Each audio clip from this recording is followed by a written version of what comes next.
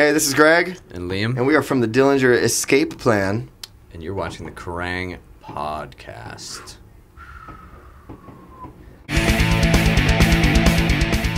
Greg, Liam, Dillinger Escape Plan. We prefer to be called Bangers and Mash. Bangers and Mash. Yeah. From Dillinger Escape Plan. You Meat join and us. potatoes. Yeah. If you're of the American variety. Yeah, definitely. So you join us in London tonight. It's towards the end of the UK tour. It is. The whole European trek been? Epic. It's been pretty rad. We're, we hit some places like Bratislava and what was the other place we've never been to?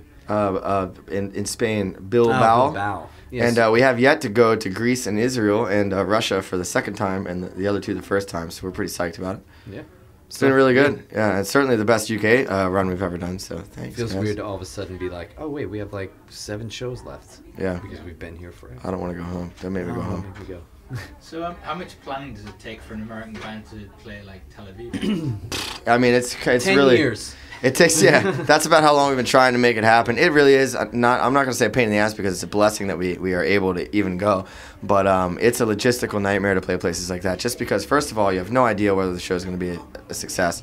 It's extremely expensive to figure out. It's literally one of those shows where you fly in, play one show, and fly out. So it's very expensive to do. And It's certainly not a tourist mission here. because we operate, our tours really are on a shoestring budget where it's like we literally, make it or break it based on a couple shows. If we had a show like that was a complete bomb, it would crush our entire tour. We had a show in France get canceled, and we found out via the promoter's MySpace page. So that was kind of like one of those like, oh shit, like are we gonna be able to continue this? And we ended up booking another kind of punk style show that kept us all afloat. But something like that were to happen in Israel after we've already got 10 people's plane tickets booked. Those kind of things are scary. But it seems like the right time. I mean, there's a Facebook page just dedicated to us coming to Israel where there's like a few hundred people. I can't read it. It's all in Hebrew. Yeah. If you will. I hope it's But good. I'm psyched about it. Greece too, another place where we've never played that we're extremely excited about. So. Awesome. So how have Cancer Bats and the Ocean been on the European leg? Good times. No, I mean the Ocean are they're just solid. They're like really kind of easy to deal with dudes for the most part, and a kind of a different vibe, than a lot of the openers we've had in the past maybe. But and then Cancer Bats are just like almost the, not the opposite, but just like a a more punk hardcore vibe that it kind of seems like the show like ramps up. Yeah, and now that we're in the UK, we've got Rollo Tomasi, who is a UK born and raised man, so that's exciting. Yeah, they're definitely stirring the silt. That's cool. Yeah. So the Ocean had a run of bad luck in Spain.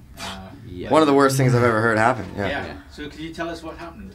Apparently, a fake police officer pulled them over, and with full Showed a badge and costume. It wasn't even Halloween, and held him up for basically it was a stick up. Stuck him up for $5,000 or 5,000 euros, which is to us is like $10 million because our dollar's like a peso, and they ended up paying because they didn't know what to do.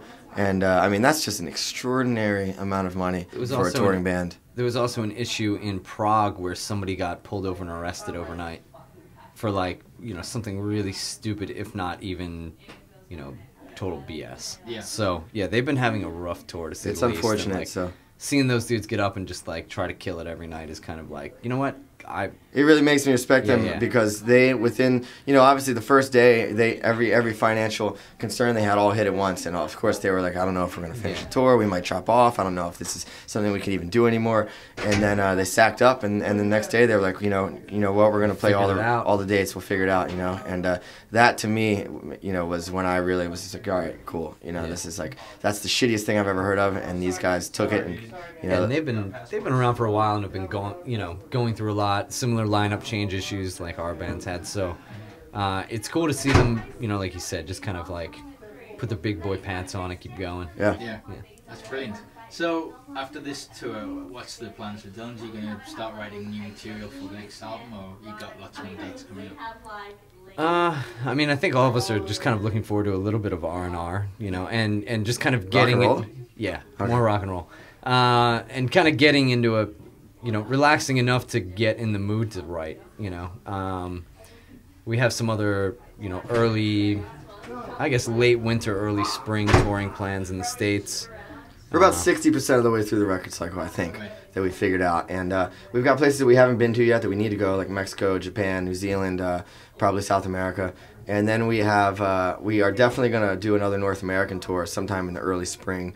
But we have a weird 3-month break that we're going to take right now that we're not really quite sure what to do with. So we've kicked around the idea of recording an EP, trying to fit in some of those other places that don't take so long, like Japan and things like that. But for the most part, I think we're going to use it almost as like a pit stop to recharge. That way we can really put our head down and blast through the remaining 40% of the tour cycle before we start cranking out new songs. Yeah.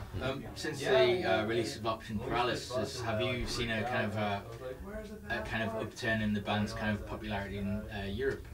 Yeah, which is really I didn't expect it. And when you've been around, not that we're ancient, but we've been around long enough that I feel, and we've never really experienced a surge. It's always been a slow climb, but it almost feels like this time was the tipping point. You just keep adding a little bit of people. It kind of hit puberty or something. Yeah, there's something about this particular time, particularly in the UK, where it really feels like we went to some other, we're on a different floor of the building or something like that, and I didn't expect that to happen because there really was not that much different. We did this, we wrote a record that we were super proud of. We came and went on tour with it, and we did the same amount of press. We've really just been consistent about how we do things, and we didn't do a support tour or do anything out of the ordinary. So it's just a matter where I think maybe this is the amount of people reached a certain point where it seems like, oh, we made.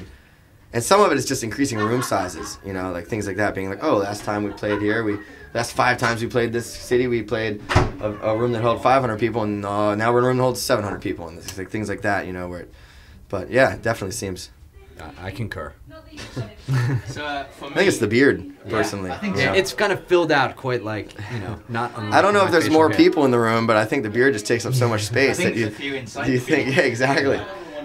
There's a whole guest in, list. They're like tickets. You don't need to put them on the guest list. Yeah, they just hang out in the beard and start stage diving out of it. That's how you got up here. I mean, they weren't letting you up. I'm like, I'll escort you in the beard. It's like that scene in Family Guy with the birds coming out of Peter's beard. Exactly. Yeah. Tonight for me personally is the 22nd anniversary when I bought And Justice for All, and we all know that's a personal favourite of Greg's. And it almost brought a tear to my eye when you even said the word, honestly. I can still smell that like new cassette tape smell. Oh, I love that smell. Unfolding the lyrics, the Pusshead art. Yeah. So good.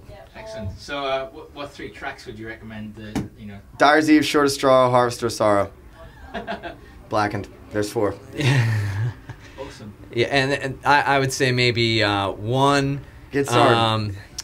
It's really tough to. I mean, what that's are the other 4? I don't know. Yeah, I mean, I played that record so much that within a year, there was no writing on the cassette tape, and it was just black on both sides, and I had to put it in just to tell what side it was because couldn't even tell. It was like foreshadowing for for the Black Album. Nice. Yeah, exactly.